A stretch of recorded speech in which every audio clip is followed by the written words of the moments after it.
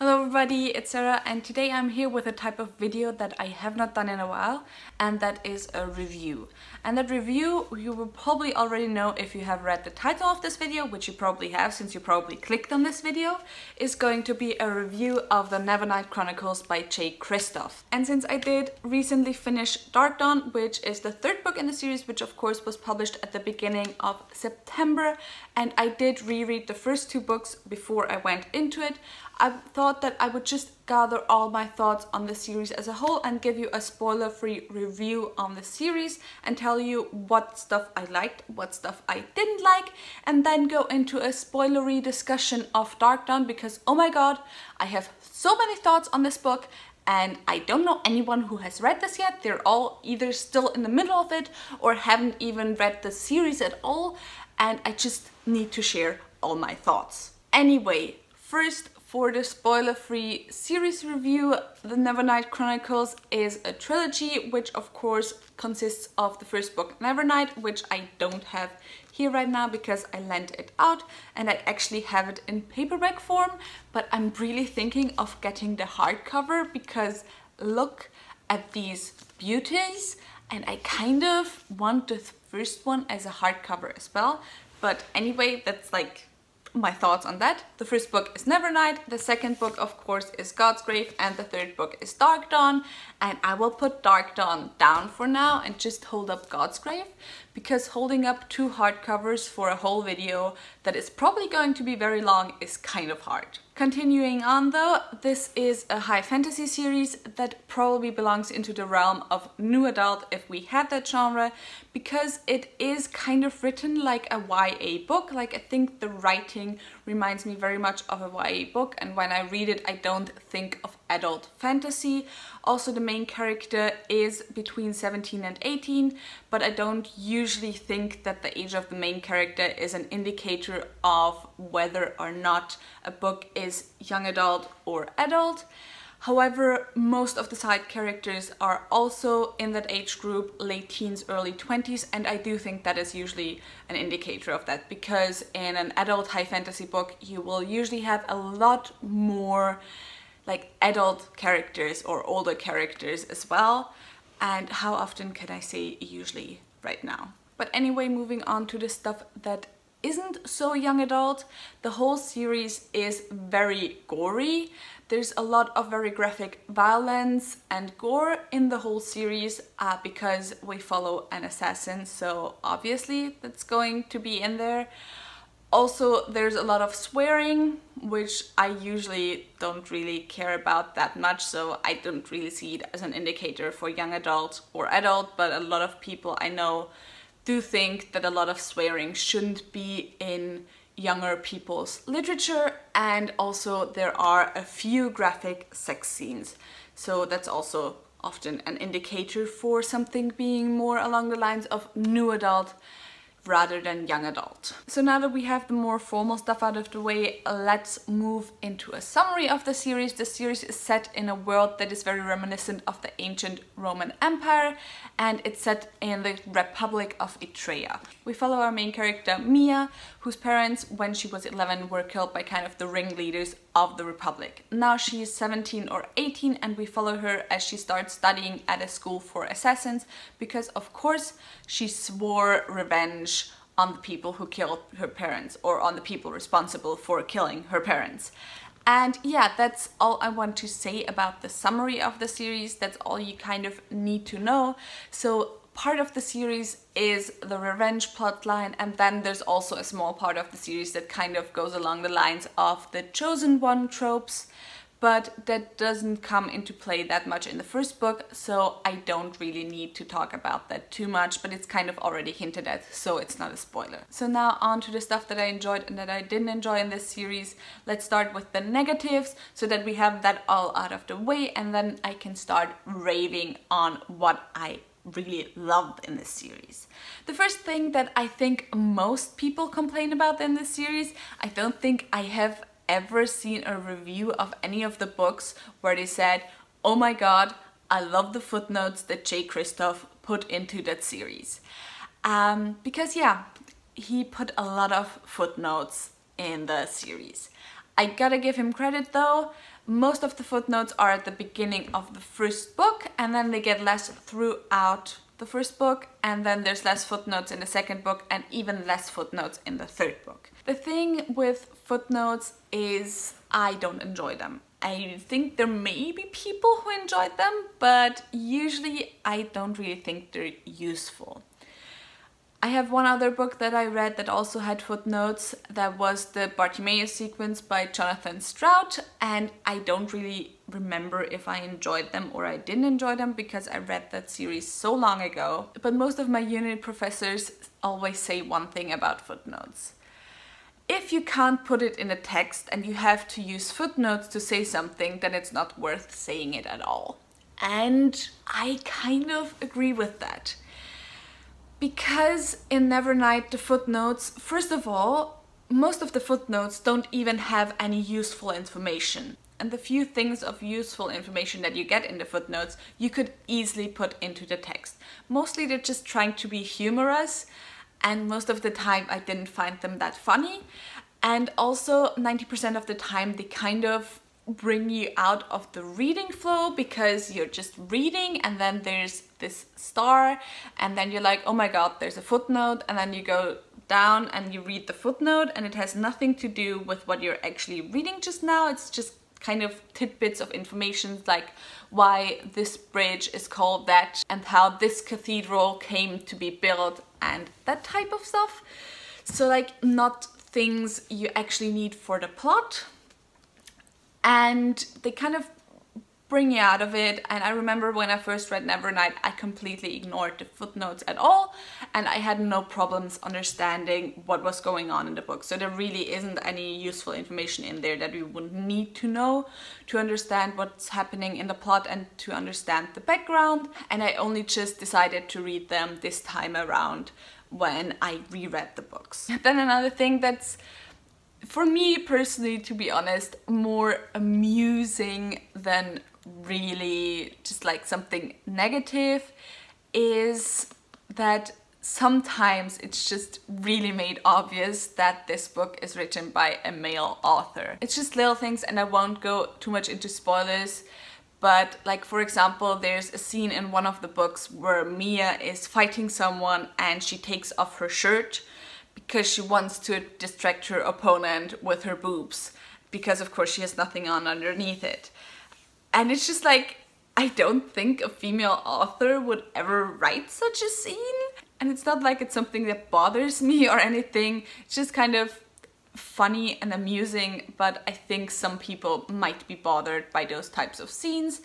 But there's only like really one scene per book where I'm like, oh my god, this makes it really obvious that this was written by a male author. And I've also heard a lot of people say that the sex scenes make it really obvious that it was written by a male author, but I don't read the sex scenes too closely because I don't really care about them too much. So like, I just skim over them, so I can't really talk about that too much. And something that might be a positive or might be a negative depending on what you personally prefer, I'm mostly neutral on that, is the writing in the book. I have heard a lot of people say that they don't really enjoy J. Kristoff's writing and that that's the reason why they didn't enjoy Nevernight or the whole series, and that's because J. Kristoff's writing is very metaphorical and very descriptive. I think you might call J. Kristoff's writing flowery, although it's not really flowery because it doesn't beautify things, because of course a lot of these books is about death. But the thing that he does is that he uses a lot of metaphors and that he uses like a lot of descriptors, I would say. And then another thing he does, but I think it is on purpose, I don't think that it's because he lacks any writing skills, is that he's very repetitive. So he will use a metaphor again and again and again, and by the end of the third book you already know that metaphor, although he does use different ones in each book generally, but it's just something that he uses in his writing, and I don't really care for it either way. Like, I don't mind it, but I'm also not like, oh my god, I love it. It's just the writing is what it is. And yeah, it depends on you whether you enjoy that or not. Okay, then next to something where I can say something positive about it and something negative, and that is the representation.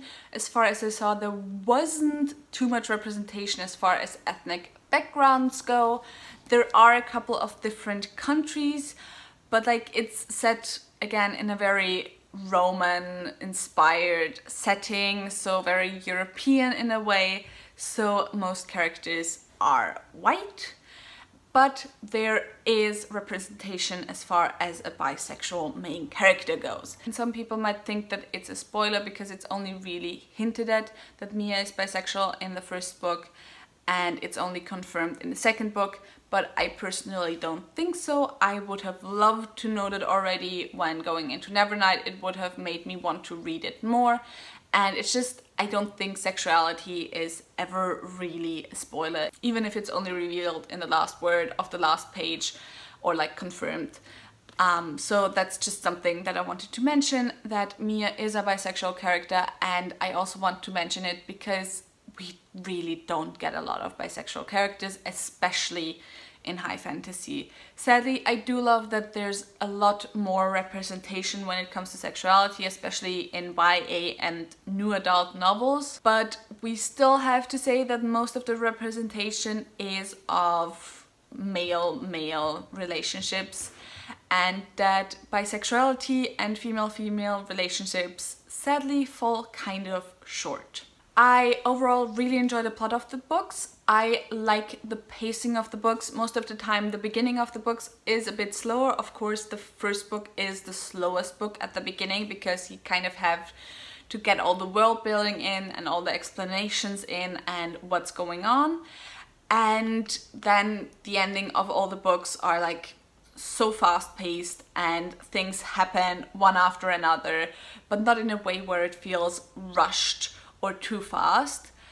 And I absolutely love the pacing of the books. I like the twists in the books. There's a couple of them. Some of them I saw coming from miles away because they were kind of obvious, and I actually think some of the very obvious twists were made obvious on purpose because they kind of hid some of the less obvious twists afterwards, and it was just like, oh my god, okay, I saw that twist kind of coming, and then afterwards, straight afterwards, it was like, what the fuck, I didn't see that coming at all.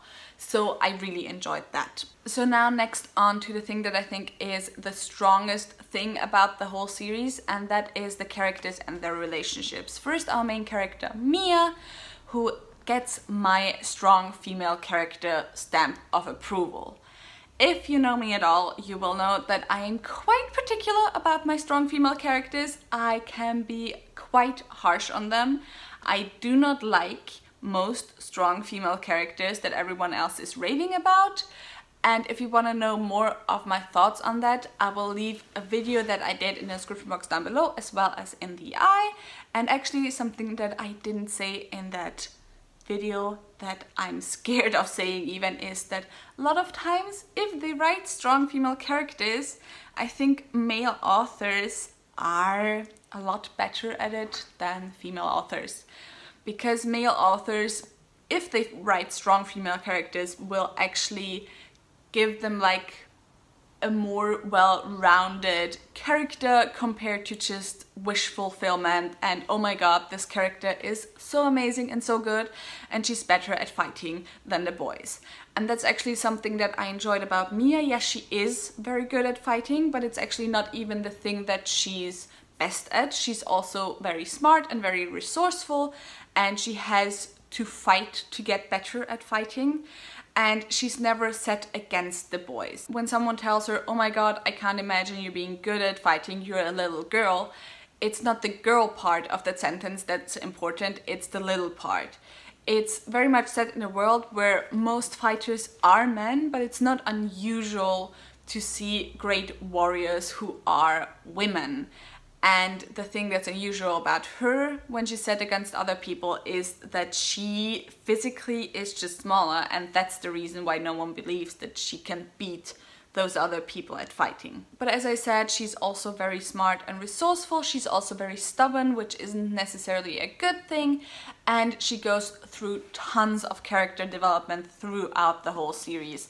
And I absolutely loved seeing that. Next, I don't even want to talk about my second favorite character because I think that's spoilers actually. But the thing that I also want to mention is that this whole series has one of my favorite tropes, and that is the mentor and his student. I absolutely love Mia's and Mercuria's relationship. I love it when there's kind of this grumpy older man who takes in this orphaned little girl and teaches her, and he just ends up being a kind of father figure for her. And you don't really get a lot of their interactions throughout the whole series, but it's made very clear that they have a close relationship, and it's just, I love that whole part of the series. And as I said, like the relationships, the interpersonal relationships, especially in Darkdawn, really are at the center of the series. They're not at the center of the plot, but for me, that's just what makes the series great. And since this is getting long enough already, let me now go into the discussion for Godsgrave. So if you do not want any spoilers, if you do not want to know how the whole series ends, then cut away now, read the whole series, and then come back again. And as I said, I highly recommend the whole series. It's been a long time since I feel like a new author with a series is gonna get a spot on my favorite shelf. I think the last time that happened was Brandon Sanderson, and that was years and years ago, but I'm definitely gonna make space on my favorite shelf for this series. So fair to say, I really do recommend this series. But now I need to get into my thoughts on Darkdawn, and this might be a bit jumbled because I kind of just put notes down here and they're in no particular order, but I'm just gonna go through it, okay? The first thing I wrote down is Ash and Trick.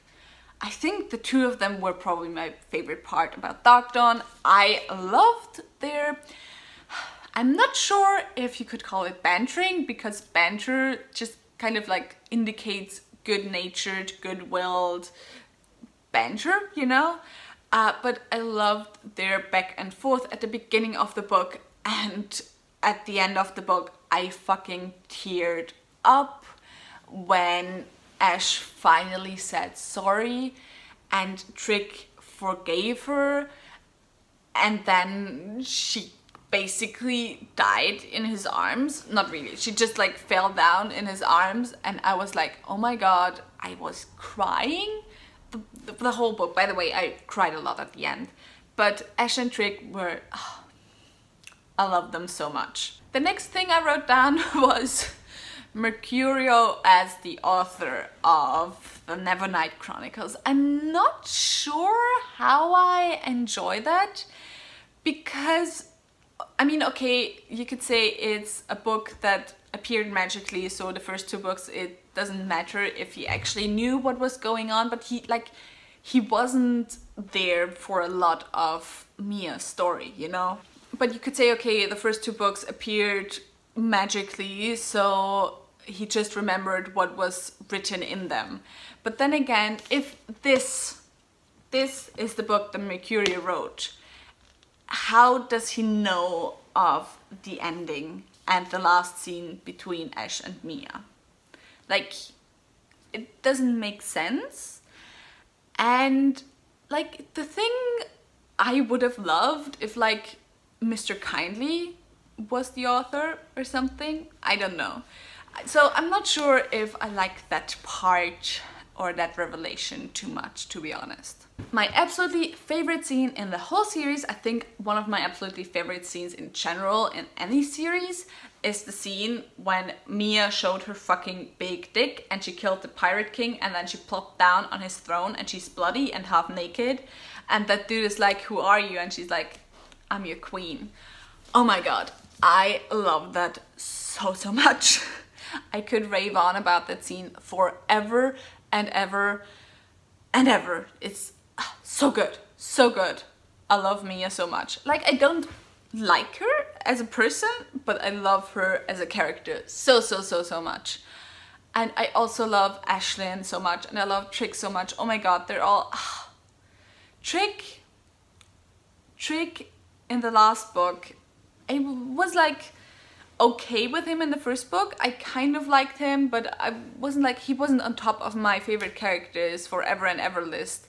But in the last book, he made himself a space as like one of my favorite fictional babies.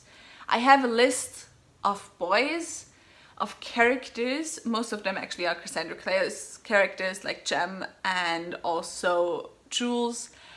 And they're like, these are characters that I absolutely love, and I just want to give them a hug, and I want to give them a kiss on their forehead, and I want to put them like in bed and read them a good night story, and just, they deserve the world so much, and Trig made it onto that list, and they're literally the characters that I will love the most. By the way, if the camera is shaking, I'm sorry. I constantly hit the table that my tripod is standing on. Anyway, Trig made it onto that list. I love Trig. Trig is my baby. He's my baby. It just is what it is. Something I did not enjoy too much in this book is that I thought there were kind of too many sex scenes. In the end, I was kind of like, yeah.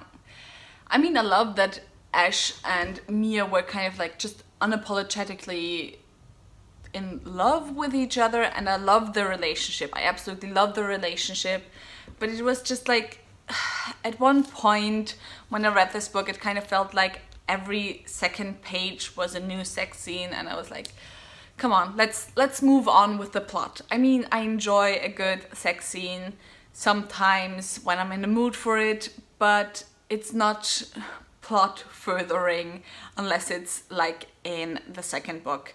And so I'm just like, let's move it, keep it moving. So yeah, that wasn't something that I enjoyed too much. So as I said earlier, something of my favorite things in the whole series are the interpersonal relationships.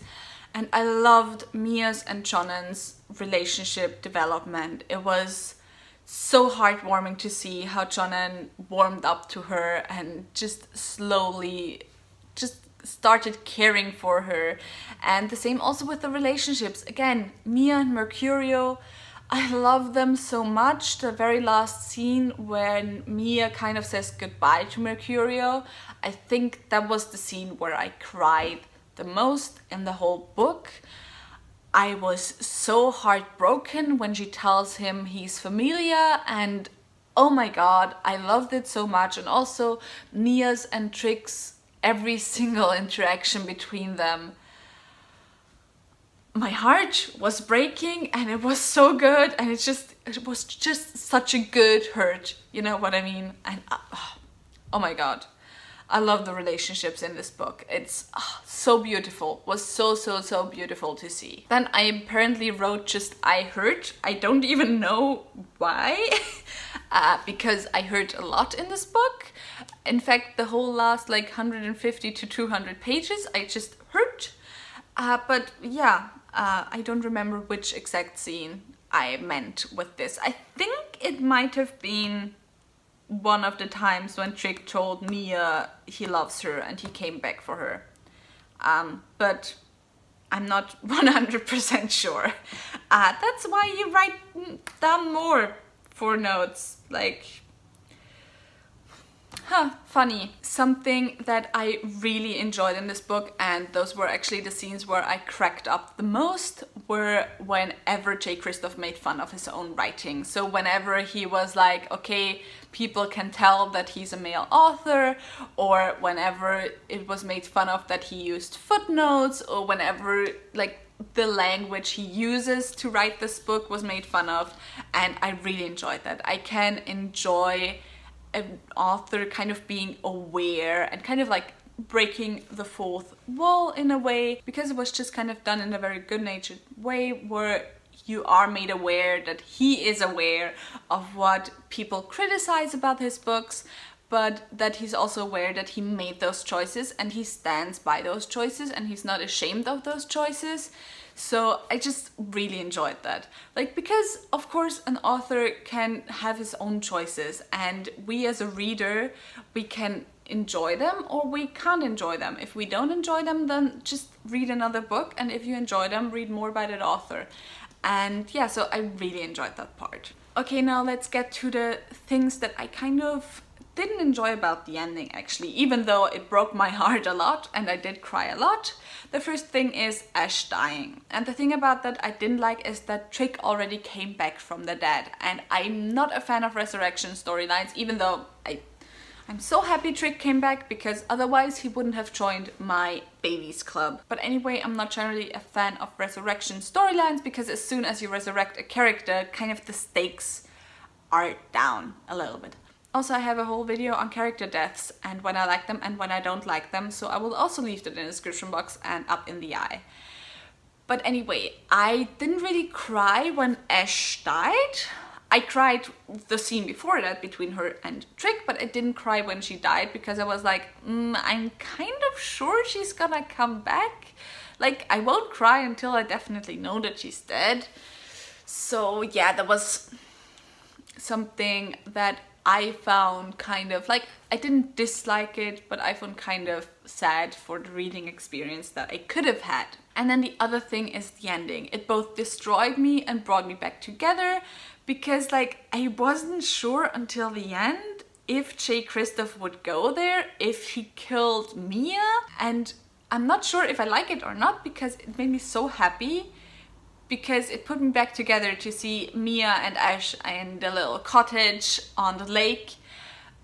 But also I would have kind of loved it if J. Kristoff had just done that, if he had just killed off Mia and Ash. And I only know one author that I remember that actually killed off the main character at the end of a series and didn't bring them back at all. And I won't tell you which author it is, because that would be spoilers.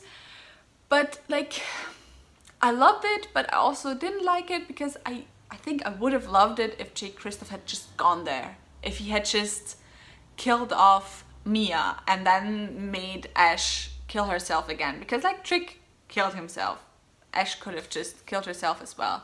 So yeah, I'm not too sure of that. And also what I don't like about it is it just seems that Mia and Ash are now in their cottage on the lake and they're just ignoring everyone else.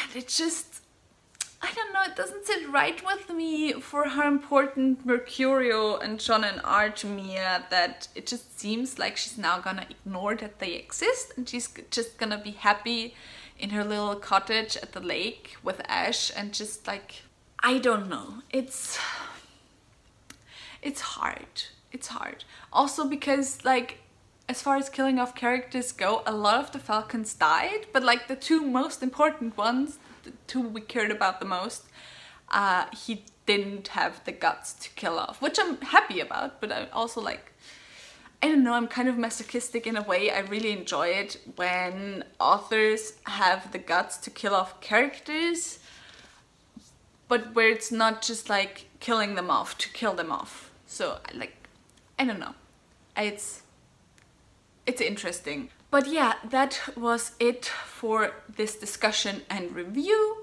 I hope this video isn't going to be so long. Tell me in the comments down below what you thought of Darkdawn, if you loved it as much as I did, because please, I need someone to talk about with this book. Like, I need someone. I don't have anyone. Please talk to me, come talk to me, DM me on Twitter. Follow me on social media. I have like all the links to my social media in the description box down below as well. I really hope you enjoyed this video. If you did, please give it a thumbs up and maybe subscribe, and I hope I will see you soon. Bye!